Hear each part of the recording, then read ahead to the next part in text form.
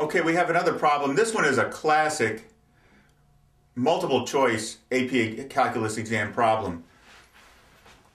Given that f prime, big F prime of x, is equal to the integral from minus x to x of e to the minus t squared dt, find f prime of 0 and f double prime of x.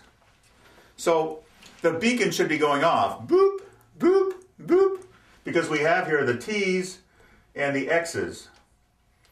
So the fundamental theorem is obviously involved, right? This is a problem that's going to test, first of all, can you recognize that this involves the fundamental theorem of calculus? Because without that recognition, there'd be no way to solve it at all.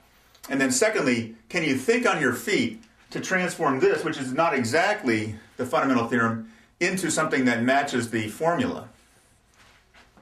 Well, the first part, f prime of 0, we just have integral from 0 to 0 of something. Well, integral from 0 to 0 or any number to the same number, that there's no interval there, there's no width. So obviously the area is 0. So this integral is 0. So we don't even have to worry about